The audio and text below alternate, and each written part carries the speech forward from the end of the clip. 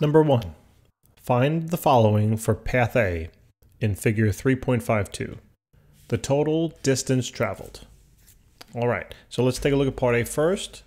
So what we need to do is we need to look at the total distance traveled. Now remember what distance means. I'm going to represent it as D. Distance represents the total ground covered by an object that's moving. So let's take a look at letter A up here in the picture on the right, and A is represented by the green arrow. So where is it starting? Well, the object is starting here. And where is it ending? It looks like the object is ending right here, right at this particular point. So this is the end, and then here it tells me it's the start. Okay, great. Now, the distance that this object would have traveled would be exactly represented by the green line. Okay, so how do we calculate that? Well, look at the note underneath the page. Not underneath the page, underneath the figure. The various lines represent paths taken by different people walking in a city. All blocks are 120 meters on a side. So the distance from here all the way down to the bottom of that block is 120. Same thing here, right? From here to here is 120, etc. Okay, so let's just remove that. So we don't get too cluttered there in the picture. So how many blocks north did A move? Well, 1 block north, right? So that's a 1. 2 blocks north, 3 blocks north. Okay, so if A moved 3 blocks north, and each block is represented by 120 meters, so 1 block equals 120 meters, right? We can simply then do a multiplication here, right, to find how far north that object traveled on path A. So we just do simply 120 meters multiplied by 3, and this would be 360 meters north. Okay, great. Now also remember that this object now, once it got to this location at the top, it moved east. How many blocks? Well, it moved east 1 block, right? Okay, great. So now we have 1 block east. Right. We have the same relationship that every 1 block is 120 meters. So this is really easy, right? It's just 120 meters times 1. So this is now 120 meters east. That's great. And now, when we think about this, if we have to find the total ground that's covered by the object, because that's what distance means, we would just simply add these two values together. So when we add the two values together, we get 480 meters equals the distance. I'm going to call it d sub t for distance total. So that's the total distance. Okay, wonderful. Let's take a look now at letter B. So back to the question. We also now need to find the magnitude and direction of the displacement from start to finish.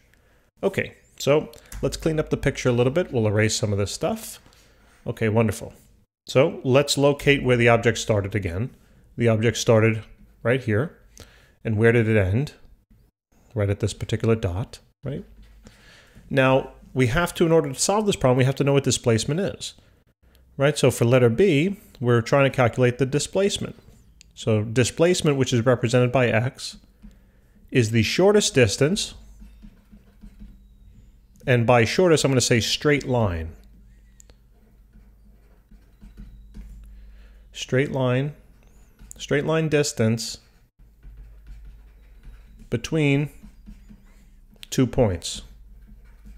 So always remember, the shortest distance between any 2 points would be a straight line.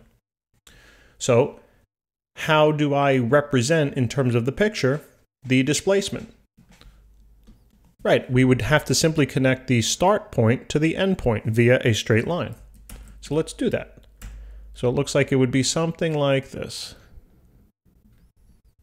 Okay, that line there, which is a little crooked at the top, but what are you going to do? That line there represents now the displacement. Okay, it's the straight line distance. So that's my x. That's what I'm trying to find. Okay, that particular distance. So now how do we do that? Well, remember, we still know that all blocks are 120 meters on a side.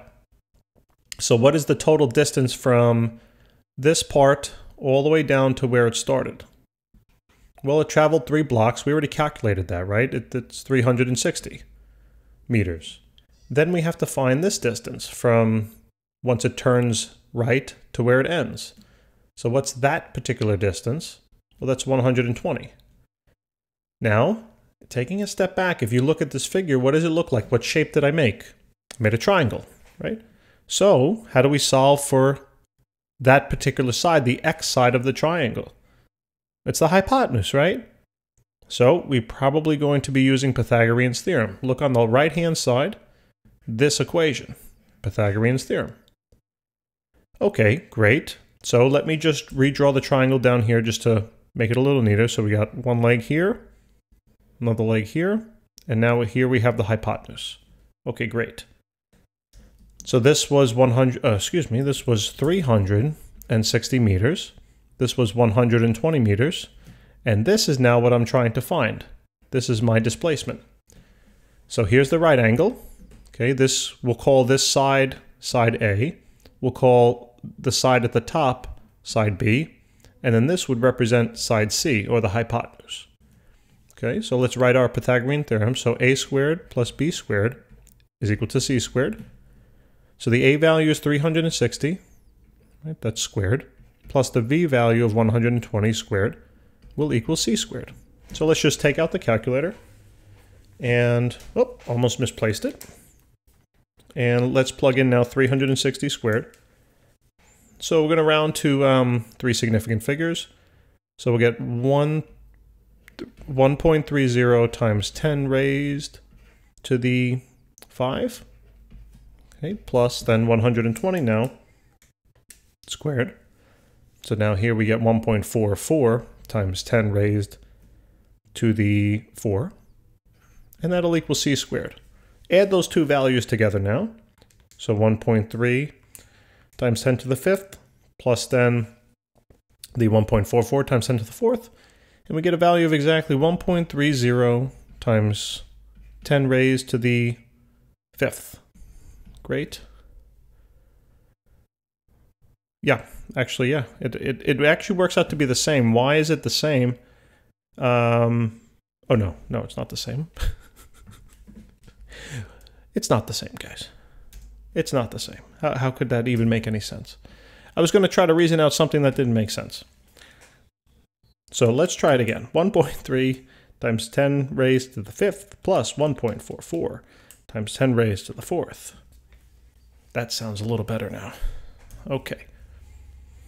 So 1.44 times 10 raised to the 5th. Okay, great. And that now will equal c squared. To find just c, we have to take the square root of both sides.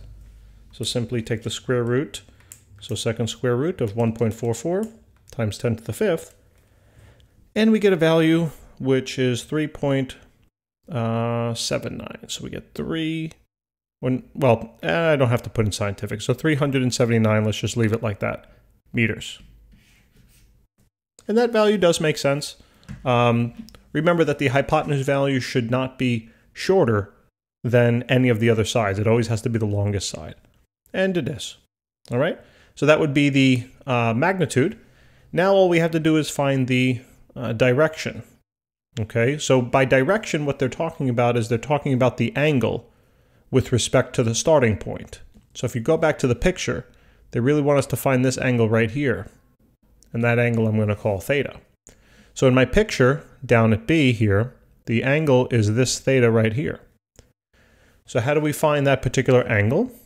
Well, I would recommend using tangent. Why? Because these are the values that are given.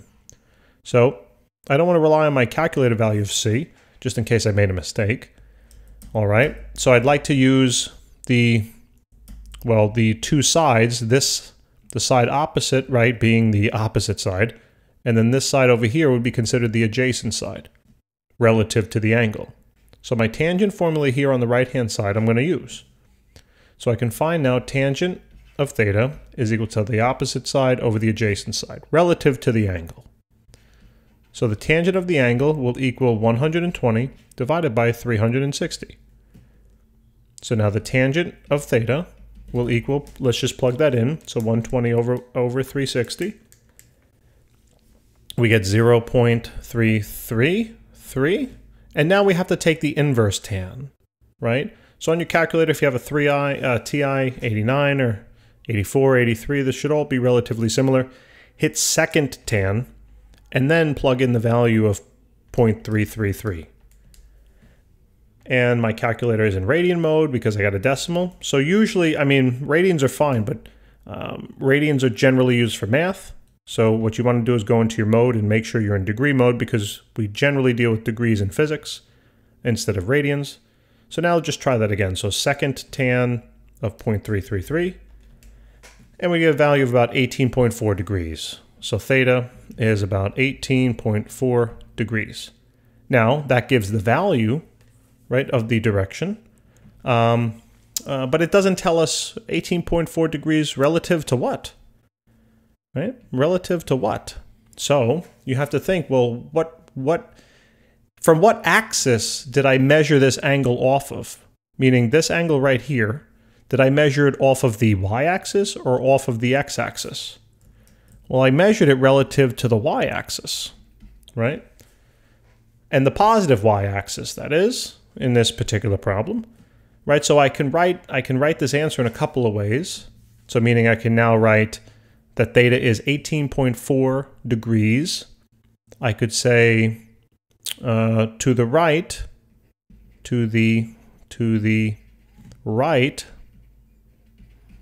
of the positive y-axis. That's a y down there, not an x. Okay, that would be one way to write the answer.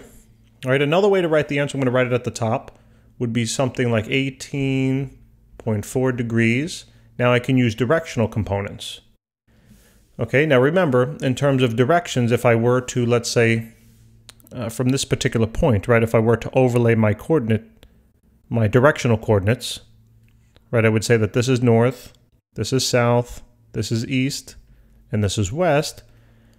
Again, I'm measuring it from the northern axis, right? So it's relative, this angle here is relative to the northern axis.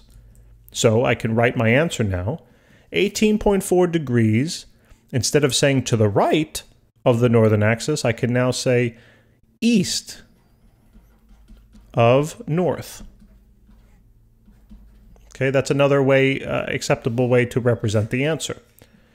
So the last directional component here is where is the axis in which the measure is taken. And then the first component would kind of represent the direction from that axis. Okay, the direction relative to the measured axis. All right, guys, I think that should hopefully help. If it's still a little unclear, we got plenty of more practice problems to do. So check out our other videos and check out number 2. That's where I'm going next. Thanks for tuning in, guys. Remember to subscribe. I'll see you soon.